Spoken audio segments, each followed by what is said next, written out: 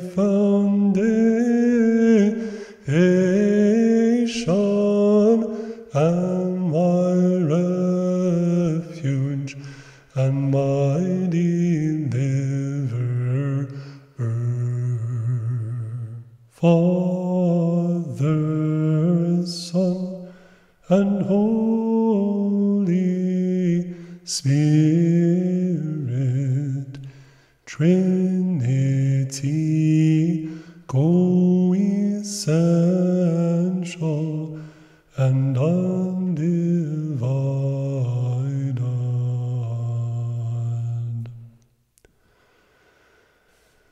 A mercy of peace, a sacrifice of praise. In the name of the Father, and of the Son, and of the Holy Spirit, our one true God. Amen. Greetings, everybody, and welcome. Welcome to our weekly sermon of the Genuine Orthodox Church of America, performed or executed by me, the most beloved Archbishop of those in the Church, and the most hated Archbishop of those outside the Church.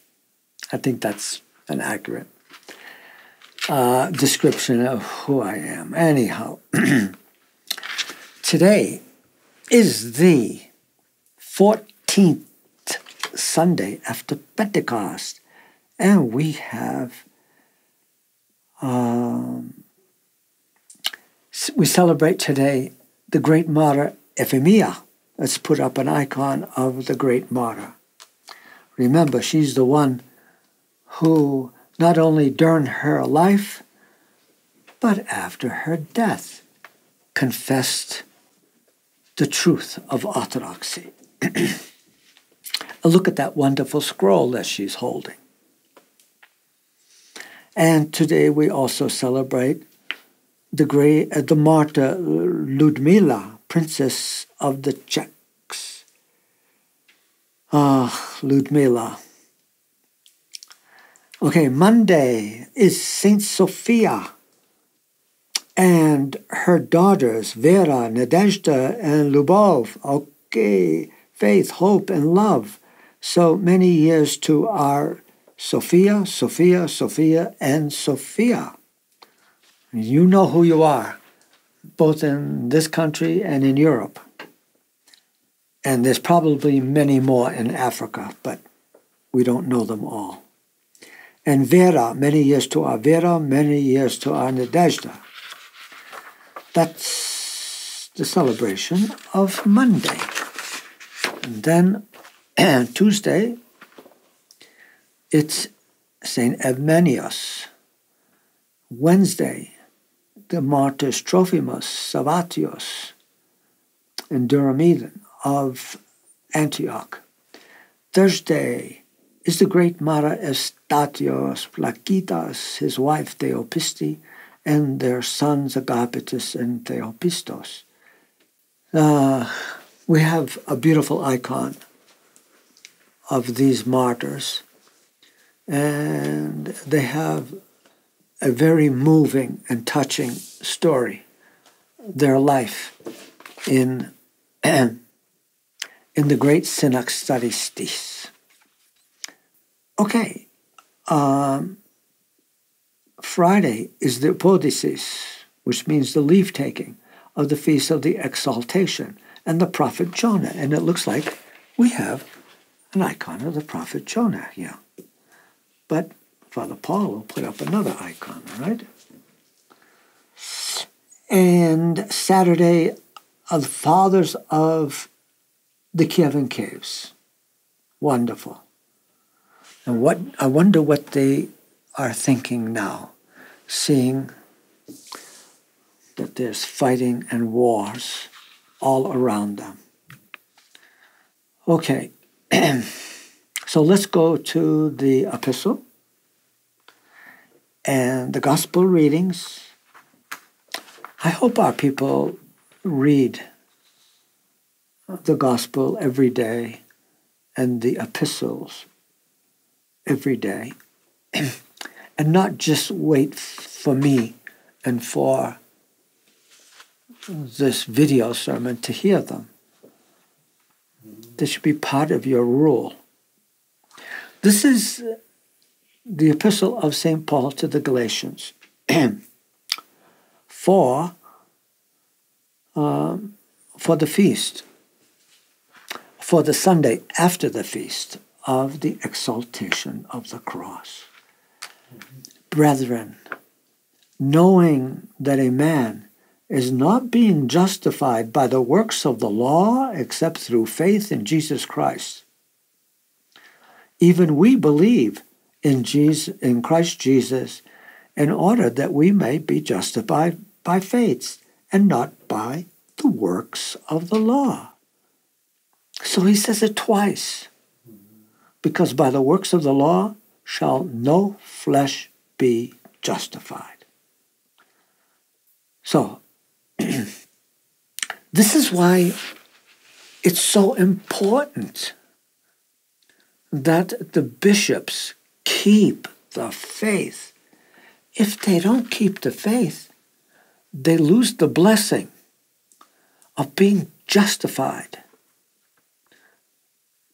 St. Paul is telling everybody from every generation, a man is not being justified by the works of the law, the Old Testament, except through faith in Jesus Christ. Therefore, we have to keep the faith with very much exactness. And that's why we pray so many times during the services for our bishops, that they are not infected by any heresy. Because if that happens, they're no longer bishops. And if we follow them, then we are no longer Orthodox Christians, true Orthodox Christians. We're following a man. We're following someone who made up the faith. And that sounds to me like being an idolater. Anybody who makes his own religion is an idolater. The gospel, whosoever is willing to follow after me, let him deny himself and take up his cross and keep on following me. For whosoever will save his life shall lose it, and whosoever shall lose his life on account of me and of the gospel, the same shall save it. For what shall a man profit if he should gain the whole world and lose his soul? Or what shall a man give in exchange for his soul? There's nothing that is equal to the soul which God made in his image and likeness. Then he says this, for whosoever is ashamed of me and of my words in this generation, the adulterous and sinful one, also the Son of Man shall be ashamed of him whenever he should come in the glory of his Father with the holy angels. So that verse describes so much for us, our condition now. We are in the midst of the last times where heresy is encompassing the whole of the church. And this heresy is the greatest of all heresy. It's the heresy of ecumenism. And why do bishops fall into this trap? This verse explains why. For whosoever is ashamed of me and of my words, this is exactly why they have fallen into this horrible and deadly heresy. Because they're ashamed of Christ and of his words. Because he is the one and only God. There's no one other than he. There's no one that came before him. And there's no one that's going to come after him. But how can you say that in this world of the 21st century? They're ashamed to say such a thing. But that's what the gospel says. And of his words, they're ashamed of his words. What words? That Christ only made one church for the salvation of everybody.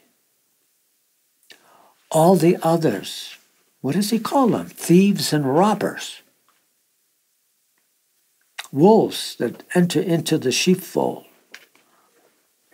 What words? What's the other words he says? There's one faith, one Lord, and one baptism. They're ashamed of that. So they espouse ecumenism, saying, no, everybody, whatever religion they make or adhere to, whatever it is, it's just as good as orthodoxy. In fact, we said last week, the Pope said it openly again and again and again. He said, all religion, he says, all religions end up with the same God, or end up to the same God. Who knows? They're crazy. So this is why we have to be very, very, very careful that we don't stay with men who call themselves bishops and they are ashamed of the gospel of Christ. Don't stay with them. It's to no profit at all. And now, we are going to hear the gospel. The gospel according to St. Matthew. This famous parable that also describes life in the church, life in general of everybody. This is a famous gospel. The Lord said this parable, the kingdom of the heavens. Now, Christ came preaching the kingdom of the heavens. And whether we know it or not, we all have a law within us that yearns for something else than this life where we die, where we live in sins. So we all yearn for something better. So Christ came teaching the kingdom of the heavens had been like to a man, a king, who made wedding festivities for his son.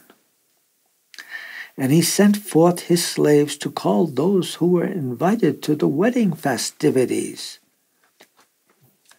The Old Testament that was instituted to direct everybody to the coming of the Messiah.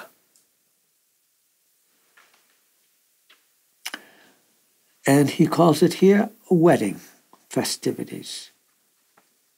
And he sent forth his slaves to call those who were invited, and they were not willing to come. And again he sent forth other slaves, those are the prophets. Tell those who had been invited, he said, behold, I prepared the midday meal, My oxen and my fatlings have been slain, and all things are ready. Come to the wedding festivities.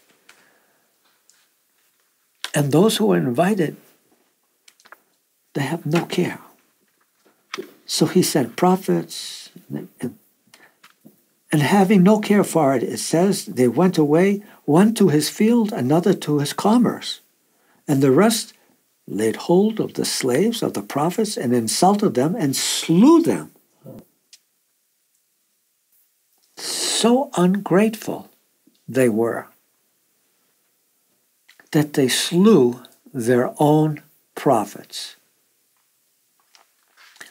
Now after the king heard it, he was provoked to anger and sent his armies and destroyed those murderers and burned their city. What city? It's Jerusalem. He took away everything. Everything they had. And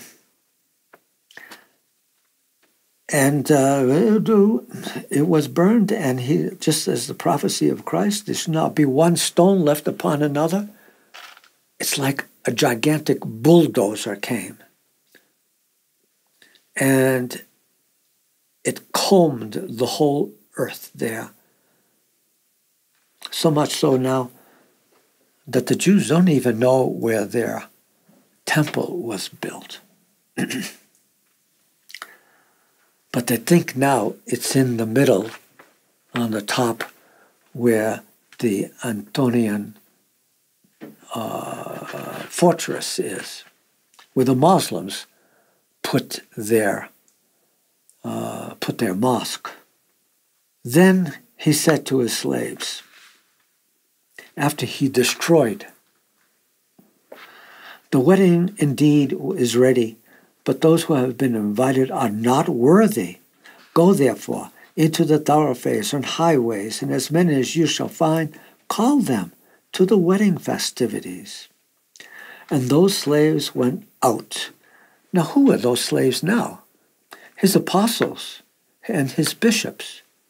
They went out throughout all the world and invited everybody, promising them a wonderful kingdom, to be in the presence of God forever, and to delight in his countenance. And those slaves went out into the highways and gathered together all, as many as they found, both evil and good, and the wedding was full of those reclining at table. So they brought everybody. It says both evil and good. What does that mean? Those people who are not living a good life, and they're sick of their life, and they hear the gospel, and immediately their heart is kindled with love, and they want to change the way they live. Those are the evil. And the good, those who strive to do what's right. Yeah. And when they hear the gospel, they immediately say, yes, this is what we want. So the wedding, and they're invited into the wedding. And after the king came in to see those reclining at table, he saw there a man who had not clothed himself with a wedding garment. Now, what does that mean? These people are in the wedding. They're in the church. They have been baptized. They were given weapons through holy baptism to fight the evil one, the enemy of Christ and all those who believe in him. But these people, they were supposed to fight and not give in to the devil, but even though they were baptized, they did not fight. and succumbed to the passions. So, they didn't attract the grace of God. They didn't attract the Holy Spirit by living that way. They drove the Holy Spirit away from themselves. That wonderful garment of grace they didn't have. And he said to one, "Comrade, how didst thou enter here not having a wedding garment?" And he was put to silence, because indeed, what can a person say? Can he make a defense why he listened to the devil and did not listen to Christ? It was his own decision. So he's put to silence.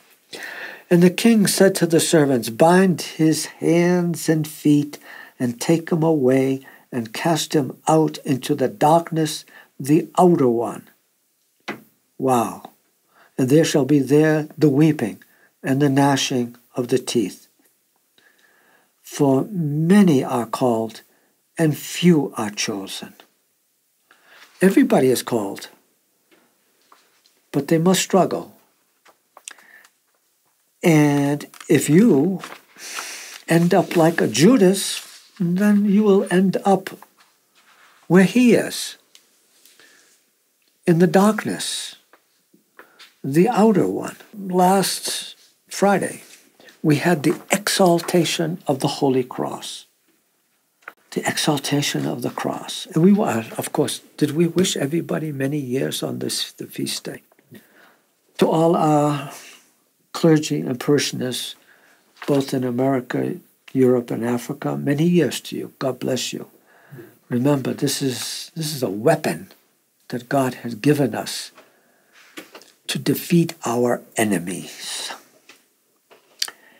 Corinthians, St. Paul, on the feast of the exaltation, he said, "The word of the cross, on the one hand, to those who are perishing, is foolishness," because they can't understand what God did for those who believe in him. But on the other hand, to those who are being saved, it is the power of God. He gave the cross to us as a sign of power, the power of God. So he says, those who are perishing, they think light of the religion of Christ. And who are those that are perishing? All of those who have no care to please Christ, and they're busy about their commerce, their land, their bodies, and they're occupied all the time with their games, yes, with their games, their footballs, baseballs, basketballs. You know, people can be so addicted to all of that, to their drinking, to their partying, to their debauchery. Those are the ones who are perishing. But on the other hand, to us who are being saved, it is the power of God. Being saved. What's the opposite of Protestantism, where the Protestants say, "Are you saved? Are you saved?" Why? Because you said a certain formula, "I believe that Jesus is my personal Savior," and voila, you're saved. Is that how it works? No. Ha! That's laughable. That's laughable. And they're not being saved by thinking that way. For it had been written, "I will destroy the wisdom of the wise, and I will set at naught the comprehension of the intelligent." Yeah, these people think that they are intelligent. They memorize the scriptures. but they then try and figure what they mean. That's just too much. They make up their own. For after all, they say, we're scholastics, we're intelligent. We've graduated theological schools, colleges, universities. We're intelligent. Well, St. Paul says, where is the wise? Where is the scribe? Where is the disputer of this age? Did not God make foolish the wisdom of this world and the wisdom of the wise, quote unquote? For since in the wisdom of God, the world knew not God through its wisdom. Can you imagine? It pleased God through the foolishness of preaching to save those who believe. So St. Paul is saying, if you have the wisdom of the world, most likely you're not going to recognize Christ.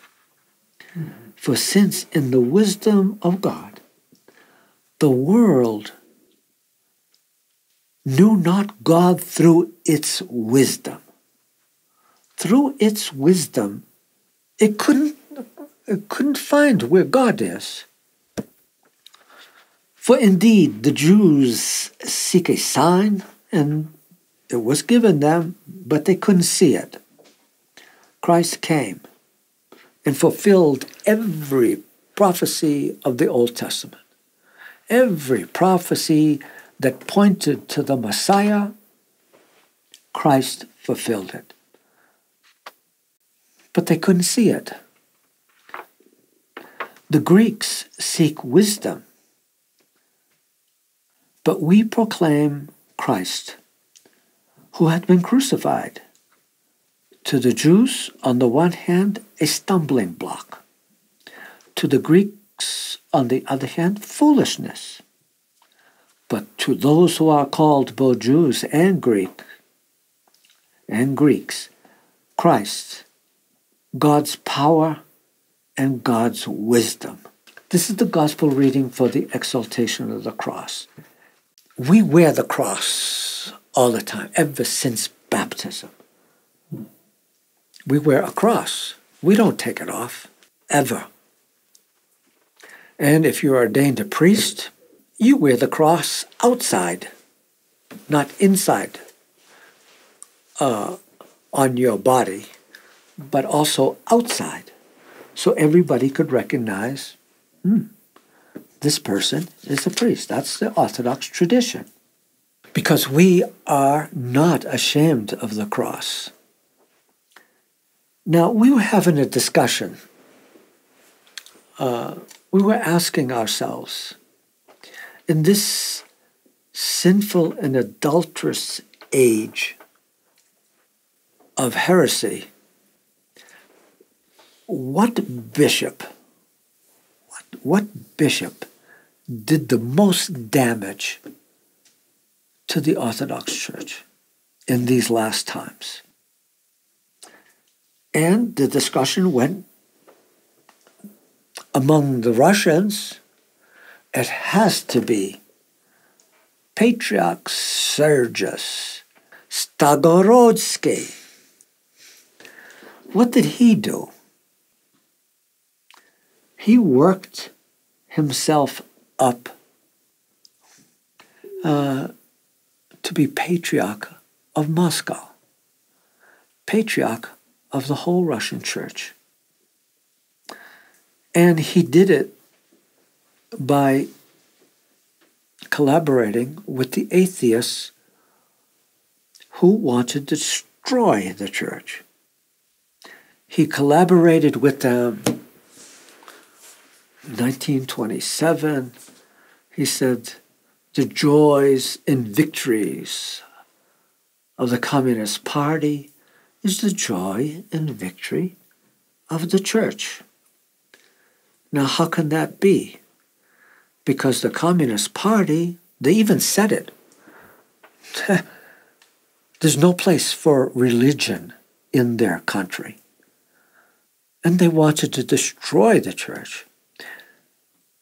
It was very difficult, but if they could get a bishop, if they could get a bishop to be a Judas, oh wow, then we could use that to lawfully according to their laws, to take priests out and kill them.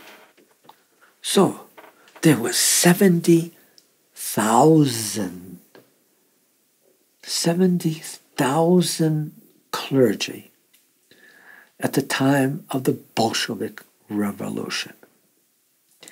And this wretched and awful patriarch helped the communists to destroy so many of them and to destroy the churches. How many churches were there? 76,000 churches. Does everybody realize what effort and what love it takes to make an Orthodox church? And this patriarch, in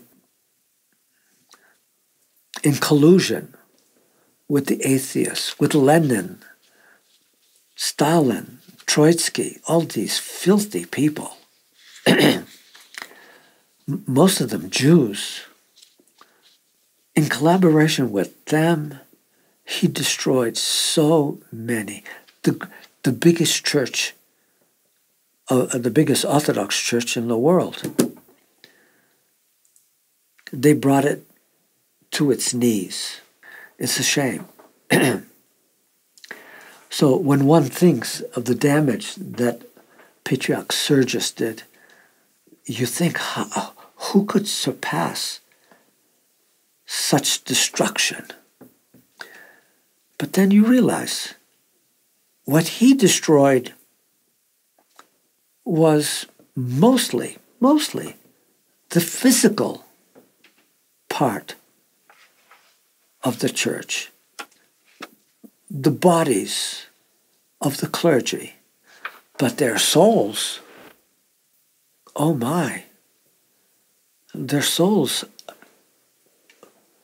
went to heaven as martyrs. He caused also the starvation. The communists killed millions of people through starvation. And this man had his hand in all of this.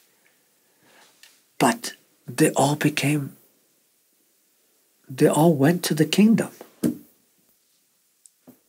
Then you look, okay, that's in the Russian church.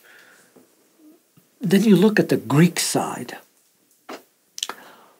What person did the most damage to the church outside of Russia, to the Greek church, to the churches of the Balkans, to the churches of the Middle East?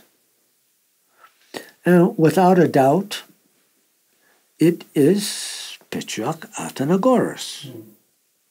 Last name is Spiro. Why? Well, I think because he was a Mason.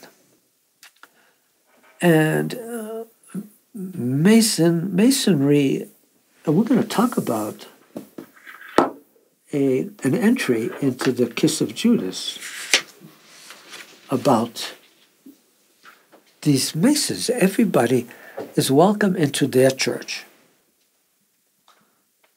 And so Athenagoras ushered in his form of Masonry on the Orthodox Church. It's called ecumenism. We must recognize everybody. And we take the creed and say, we don't believe in the creed anymore. We don't believe in that part where it says, I believe in one holy, Catholic, and apostolic church. And he forced everybody to follow him. Of course, not our church, not the Russian church abroad. And sad to say, they did. And look what we have now. Many kisses of Judas. So much so that the betrayal is unending. It just doesn't stop. So let's go to the Philimeta Juda. And thank you, Father Athanasi, for this translation. It's on page 302. And this is the page 302, where they even have pictures of this, where Patriarch Bartholomew receives honorary distinction from Masonic organizations. The governor of Rotary, Mr. Patriarch,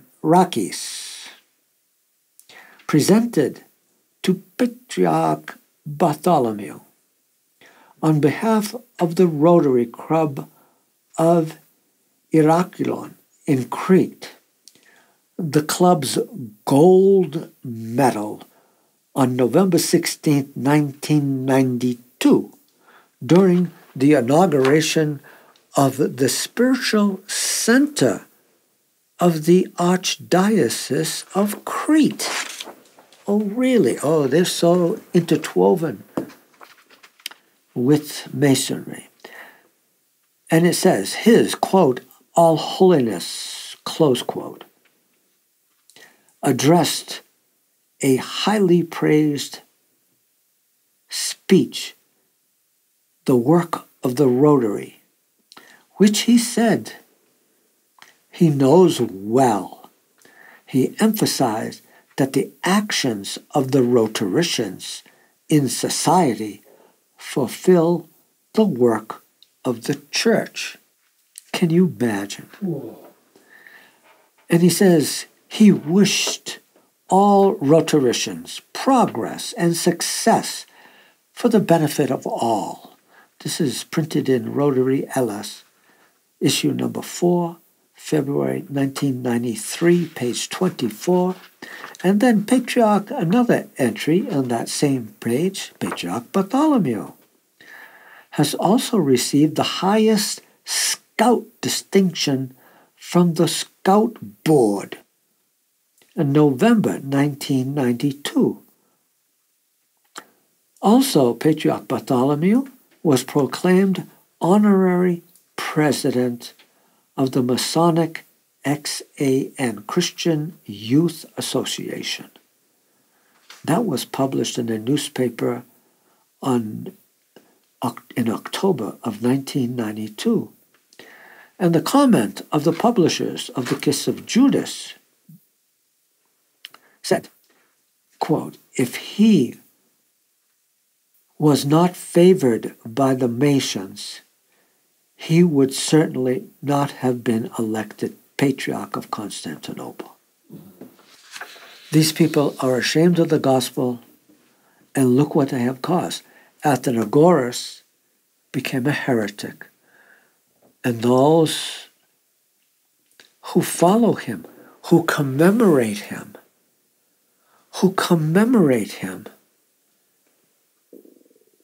they fall in the same condemnation.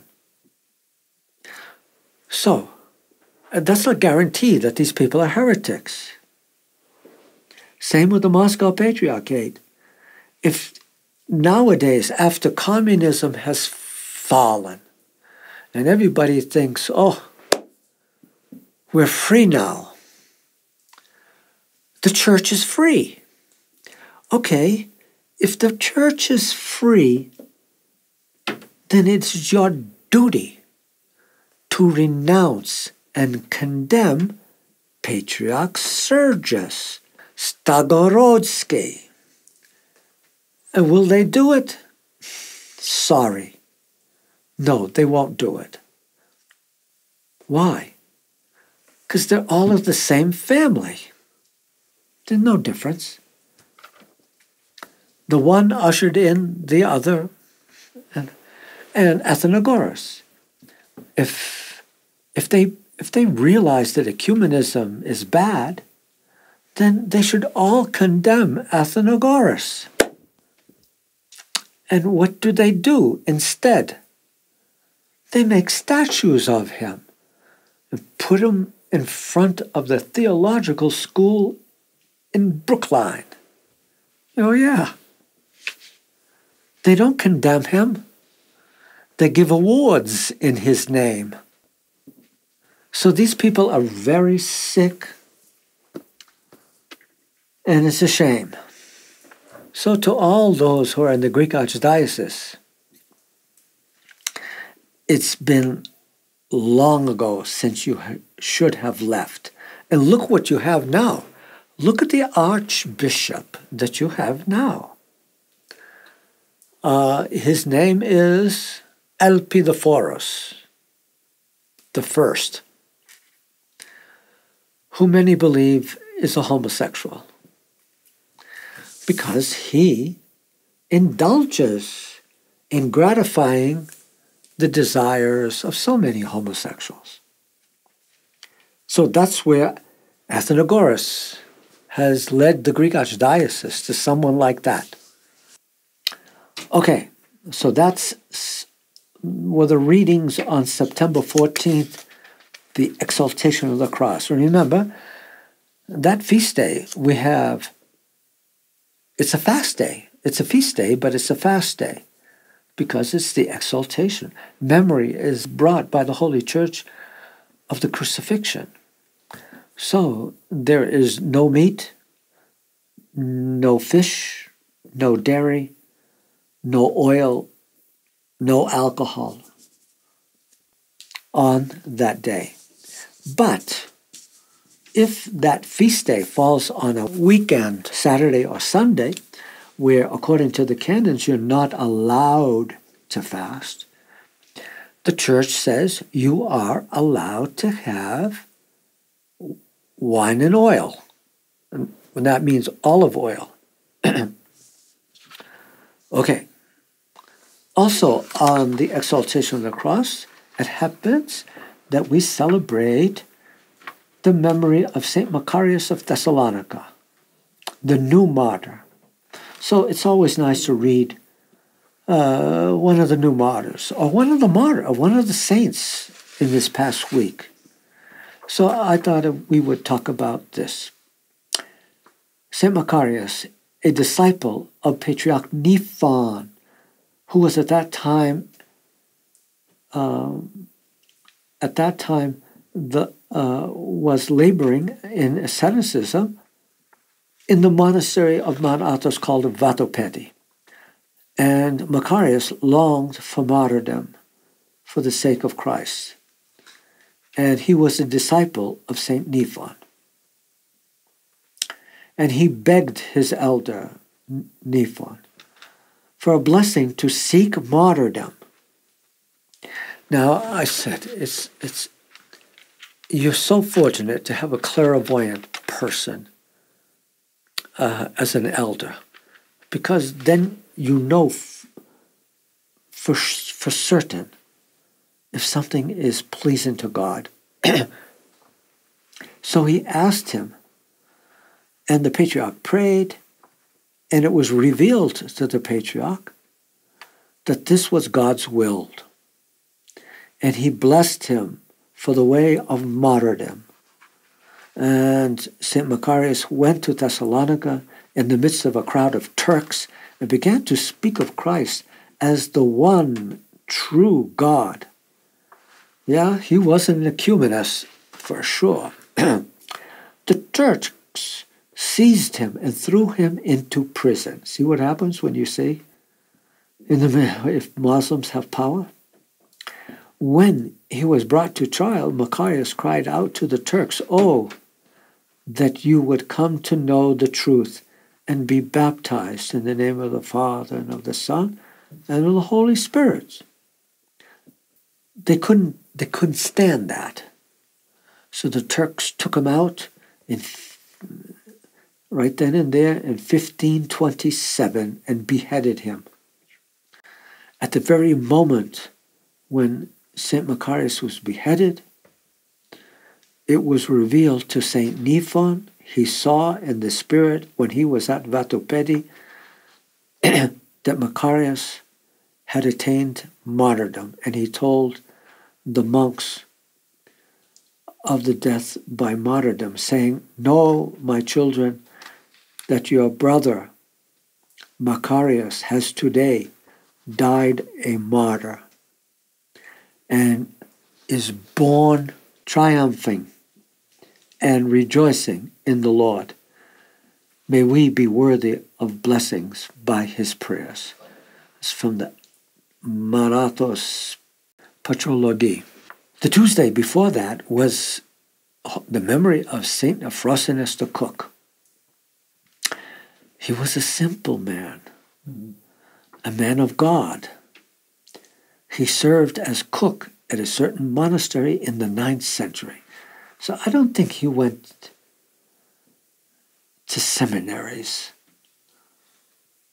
because originally seminaries, where nowadays students, they get their heads polluted. If your teacher is an ecumenist, you're gonna wind up an ecumenist. And that's what probably happened to all the clergy nowadays. But he was a simple person. He did his prayers. He read his gospel, read the epistles, studied them. The spiritual father of the monastery dreamed one night that he saw in paradise. He was taken to paradise and saw Euphrosynos, one of his disciples, there in paradise. So Euphrosynos turned to him and gave him, he must have smiled at him, and he gave him 3 apples on a branch. 3 apples from paradise. And the abbot woke up, and of course when you wake up, the first thing you do is you make your cross. And lo and behold, he saw these 3 apples, lovely and fragrant, on his pillow. And so he immediately ran and found Euphrosynos. And he said, "Tell me, where were you last night, brother?" And Euphrosynos said, "Father, forgive me, I'm a sinner." He tried to, because he knew what was revealed to the abbot. "I was doing my prayers. Tell me where you were, Euphrosynos." And then he said, "I was where you were, Father." And the abbot then revealed the whole incident to all the monks in the monastery. And all came to know the holiness and godliness of St. Euphrosynos, because he never complained. He did his work. He had the hardest job in the monastery. To be a cook is the hardest job. But he, fearing the praise of men, immediately fled from the monastery and hid himself in the desert, where he spent the rest of his life. St. Euphrosynos the Cook. Everybody should have an icon of St. Euphrosynos the Cook. Where would you put that? You'd put that in your kitchen, right? Okay, let's go now to the Philokalia and read some fathers from the Philokalia. And this is Saint Gregory of Sinai. In the case of a beginner in the art of spiritual warfare, God alone can expel thoughts, for it is only those strong in such warfare who are in a position to wrestle with them and banish them. Yet even they do not achieve this by themselves, but they fight against them with God's assistance, clothed in the armor of His grace. So, when thoughts invade you,